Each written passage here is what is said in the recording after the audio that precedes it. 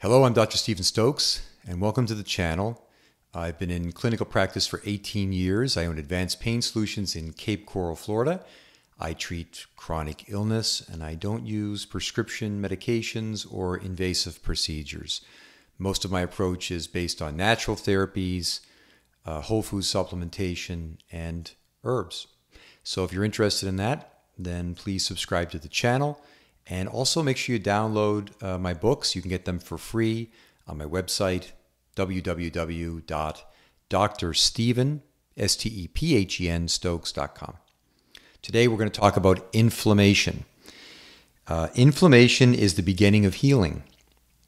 Yet just about every disease that is killing us has to do with chronic inflammation. So it's a paradox, right? There has to be a balance to inflammation. And if you understand the mechanism of inflammation, which I'm going to explain to you in the next 5 minutes, then you'll be able to see if any of those steps in your own case are being mismanaged or left out. And if they are, then you can resolve chronic inflammation, reduce pain, and influence healing. It's very important, and the answers are so simple that they're often overlooked. So again, inflammation is the basis of most of the diseases that we're having problems with these days. Alzheimer's, stroke, heart disease, obesity, diabetes, atherosclerosis. These are all inflammatory conditions, or conditions that have their basis in chronic inflammation. Now, let's go through the mechanism of what inflammation is and how it happens in the body, just briefly. So if you injure a part of your body, say your finger or something like that, the first thing that happens is we have these mast cells that let off histamine. Histamine is a chemical that's going to alert the body that there is an injury, okay? And what that's going to do is it's going to begin a process where you're going to release cytokines and prostaglandins, and these are chemicals that are going to produce pain, and they're also going to cause the cell lining in the injured area to be porous and fluids to come into the injury. So the injury is going to swell. So back with our finger, all of a sudden our finger is going to start hurting a lot, and it's going to start swelling, right? It's going to become big and red, inflamed. And that's the first stage of that process. Now, that histamine also alerts the first line of attack on that injury, which is going to be white blood cells known as neutrophils. Now, these guys are vicious killers. Neutrophils are released into the system. They go to the injury site, and they basically destroy everything in sight. They destroy good tissue. They destroy bad tissue. I always picture them like assassins that come in with flamethrowers, and they just attack everyththing, okay? And this is important because if, for example, there's an infection or something like that, you definitely want to kill the infection. You want to kill the bacteria or whatever's at the root of that. So the neutrophils do that. They go in, they destroy everything, but they also destroy healthy tissue, okay? So this is a problem. It's a problem if it lasts long term. The good news is these neutrophils only last about 48 hours, about 2 days, okay? As we move into the third day, the body begins releasing some other chemicals that soothe and help to heal the area. These have names like protectins, resolvins, okay? And these are the chemicals that are going to stop the neutrophils from doing the damage. And they're also going to alert another type of white blood cell called a monocyte, which we'll talk about in a minute. So these chemicals that stop the neutrophils from attacking, these resolvins and protectins, here's the key. They're made from omega-3 fatty acids, okay? If you don't release those chemicals, those neutrophils don't stop the attack. They just keep on going. And the monocytes don't get alerted either. And that creates a chronic cycle of inflammation. So right away we see the value of omega-3 fatty acids. And considering that 80% of the population are deficient in omega-3 fatty acids, making sure that you have enough of these omega-3s in your system is critical if you're going to overcome this inflammatory cycle. There is something called the Omega Index test that you can do on your own in your house. It costs about $50. You take some blood from your finger, you put it on a piece of paper, and you send it to the lab, and they'll tell you if you're deficient in omega-3 fatty acids. And if you're suffering from chronic pain or any of those aforementioned conditions, like heart disease, right, or anything like that that's inflammatory based, like diabetes, please make sure that you reach out. I'll give you the information. Get yourself an omega index test. Because if you're deficient in these omega-3s, you're not going to stop those neutrophils from going in there and attacking. You're going to get into this chronic cycle of inflammation. Now, assuming you release those protectins and resolvins, then what happens is these monocytes, they get alerted. The monocytes are floating around in your system. They're just passive little cells, but when they get alerted from the protectins and resolvins, they transform from these beautiful little passive cells into these monstrous Pac-Men, just like the game Pac-Man. Big, they become larger, and they become aggressive, and they travel to the injury site, and they do two things. One is they scrub the area clean, so they scrub all the debris from the injury, and secondly is they gobble up the neutrophils. They literally ingest the neutrophils. And when they do, they blow up and become too big to continue to travel in the blood system. So then they have to travel in the lymph system. So these monocytes that have transformed into these bigger cells called macrophages, they go and hitch a ride in the lymphatic system, and that takes them out of the body, gets rid of all the crap. But the lymphatic system has to be healthy for that. We'll get into that in a minute too. Most people don't even know what the lymphatic system is, and it's such an important system. It's a whole circulatory system in your body that's very similar to your blood system, but it runs through different channels. And it's essential that you have that lymphatic system working properly if you're suffering from chronic pain or chronic inflammation. And I'm going to address that at the end of this talk about how we can get that healthier. So, back to what's happening here. So these macrophages are down there. They gobble up the neutrophils, right? Gobble them up, and they hitch a ride back in the lymphatic system. They also release cytokines and some other chemicals that alert another cell that's found in the fascia called fibroblasts. And this is important. They alert the fibroblasts, hey, the area is now ready for you to come in and do the repair work. And the fibroblasts go in there and they work with the damaged tissue and they remold it and they heal it. And over a period of 12 months, think about that. That's 12 months, the fibroblasts heal the tissue. And if you're lucky, everything heals fine and there's no large amount of scar tissue and everything is perfect. But there's a few things that can go wrong. If you remember, we talked about the omega-3 fatty acids being the primary chemical that is going to help the body release those protectins and resolvins that are going to signal the big macrophages to come down and do their job and stop the neutrophils from killing everything. Well, if that fails, the macrophages come late to the show, the neutrophils do their job of killing everything, then the neutrophils die, and if those macrophages haven't arrived on the scene properly, those neutrophils become zombies.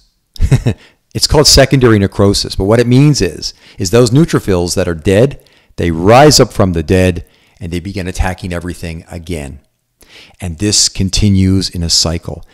Finally, the macrophages come in, but they're all confused because they haven't been alerted properly.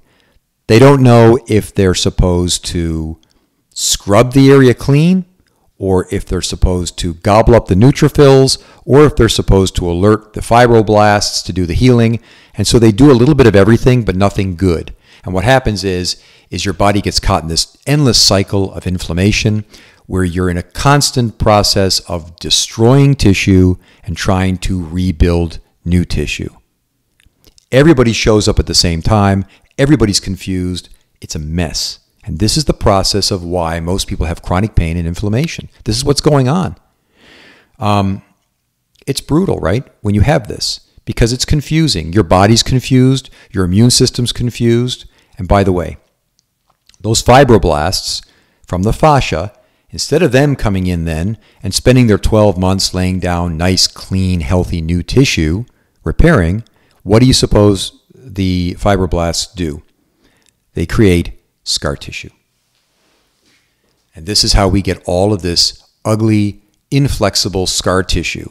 And this scar tissue then creates problems with movement of the fascia, creates problems with circulation in the tissue. And you can see, right, we just get into this major mess. And how could all of this have been prevented? Think. Simply. Omega-3 fatty acids. Guys, it's that simple. If you have adequate supply of omega-3 fatty acids in your system and you get injured, you'll probably resolve the whole thing properly. And if you don't, you can go down any one of these rabbit holes and cause all sorts of trouble. Now, with omega-3 fatty acids, you want to get your supplementation from fish oil, not from flaxseed oil or any other type of oil, from fish oil. And the key elements are EPA and DHA, and those are two chemicals found in fish oil that are made in the liver of the fish. So when you take the fish oil, it's already been produced, you take it and you get the EPA, DHA right away. All right? It's that simple. And that's what you're going to need in your body. If you take a flaxseed oil or another type of oil, your liver has to try and make the EPA, DHA, and most sick people do not have the resources to make EPA, DHA. So it never gets done. So don't even take a chance, just take fish oil. I really like calamari oil from Standard Process. It's made from squid. It's purified. And I like to take a teaspoon up to a tablespoon of that every day. A teaspoon a day usually for me is enough to maintain. But if I'm ill, if I'm sick, if I'm having inflammatory problems, I'll take a tablespoon of that a day. If you don't think you can stomach taking a spoonful of oil, I don't know why, it doesn't taste bad. It tastes kind of lemony. But if you can't do a spoonful of oil, then you can opt for tuna omega, I think it's called, which is made by Standard Process. And these are capsules, right? So there's also capsules of fish oil that you can buy from Standard Process if you don't like the oil itself. But I would encourage you, if you're sick already, if you're already screwed up, I would encourage you to really get the calamari oil. It works the best. And you definitely want to take that, like I said, and that's going to prevent this secondary necrosis from the neutrophils. It's going to prevent them from becoming zombies. It's going to prevent you from this chronic inflammatory cycle. So, if we're injured, what do we want to do? What are some takeaways? Number one, if you're injured, rest your body for 3 days. So if you hurt yourself, do not try to do exercise through it.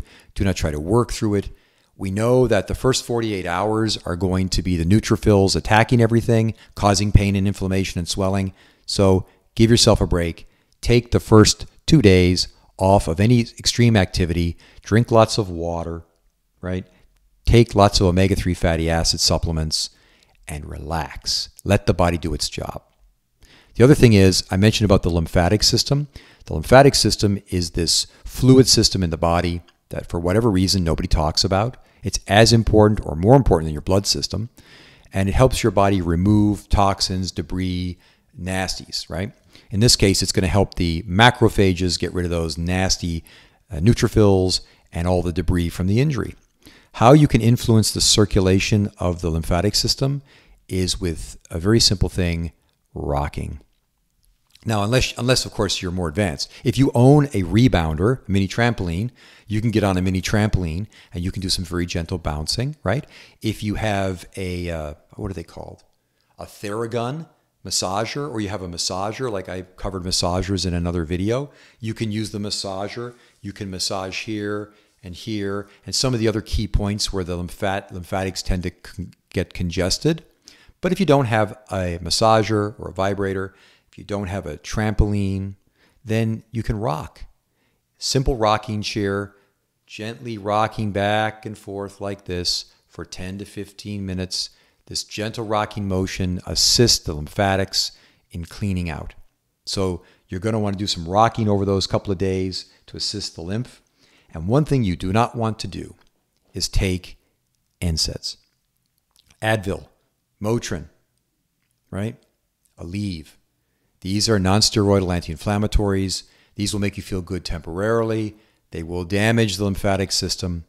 They will prevent the macrophages from going in and doing cleanup and alerting the fibroblasts to do the repair work.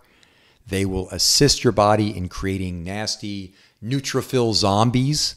This is like the Walking Dead going on right inside your body, right? Don't do it. Plus, they're really bad for your stomach, right? Long time ago, when I was an idiot and I didn't know much, some people argue that that wasn't too long ago, but a long time ago when I didn't know these things, whenever I got hurt, even if I was lifting weights or something and I started to feel a bit sore, I take Advil. And of course, all I did was prevent my body from going through the normal, natural inflammatory cycle. I did more damage than good. And over time, Advil will wear away the lining, protective mucus lining of your stomach, create ulcers and all sorts of nasties. So don't take Advil. Take the omega-3 supplementation. And if you absolutely must, because the pain is too high, I strongly recommend taking willow bark. And everybody knows I recommend a product from Standard MetaHerb called Salagesic, which is white willow bark. It works fantastically. It is not going to interfere with your tummy like Advil, and it's not going to screw up your lymphatic system like any other NSAIDs. So you would take a combination of Salagesic, which is willow bark, with omega-3 fatty acids. And by the way, there are multiple studies on PubMed. You can go to pubmed.gov and type it in. Multiple studies on the effects of aspirin with omega-3 on pain and inflammation. Now, white willow bark or willow bark is the natural herb that they synthesized aspirin from. So it's a natural herb that responds in the body like aspirin, but it also has all of the important elements that aspirin doesn't have. So it's easier on your system. It relieves pain really well. I'd encourage you to go that route instead of gobbling up Advil all the time. So this is what inflammation is. It's, like I said, love-hate relationship. It's very useful to your body. Most people don't understand it. And man, so many problems can be solved by checking your omega index. And if it's off, taking omega-3 fatty acids. Let your body do what it's meant to do, which is heal. The body can heal itself if it's given the right tools. Don't forget that. Hope you found this interesting. If you have any comments or questions, ask below. If you want to contact me personally, you can do this through my website. Remember, get a copy of my book for free, and any advice you'd like, I'm available. Thanks for watching, and I'll talk to you again soon.